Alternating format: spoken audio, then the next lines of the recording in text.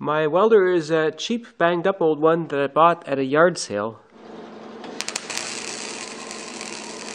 Now, the arc I get off of it is not the smoothest, and a friend said a big difference between cheap welders and better ones is the better ones have much better filter capacitors. So I bought some of these capacitors at a surplus store. These are 85 volts, 11,000 microfarads, and I've got 5 of them in parallel here to test with my welder. To test this out, I've got the plus side of my capacitors hooked up to my piece of metal, and I'm just going to hold the negative on here while I try to weld a little bit. Negative on here because it's negative supply on the electrode.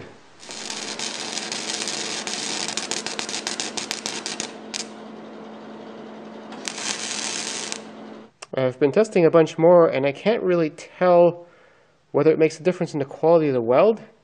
But with the capacitors on, it seems to make much more of a deeper bass sound when I'm welding. Now the capacitor ideally should not be at the very output.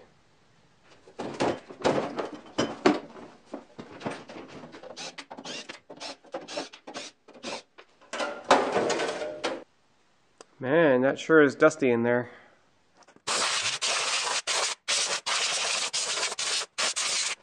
Looking inside this welder, it's kind of interesting. Here's the main transformer, and one side of it goes to here, to this junction, which also connects to the negative side of the capacitor, which is way back here. And I've added an extra lead to my capacitor bank. The other side of the output winding is these two here. Where is it? There's one, and here's one.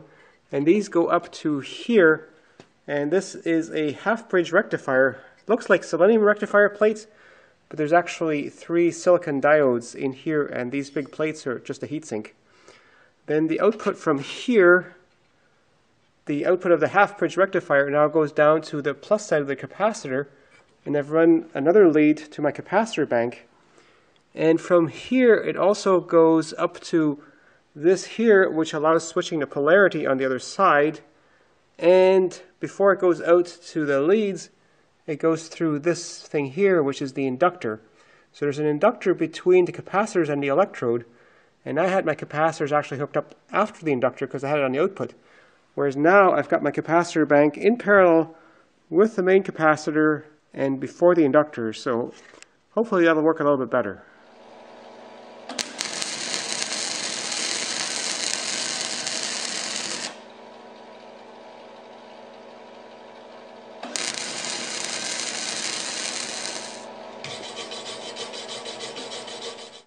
So I've been making a whole lot more test welds. I've gotten a little bit better at it just with more practice. Some of these are with the capacitor attached, some without.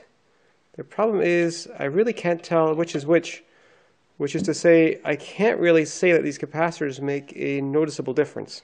So without a clear improvement from the capacitor, there was no point in wiring these in permanently, so I just put it back to the way it was.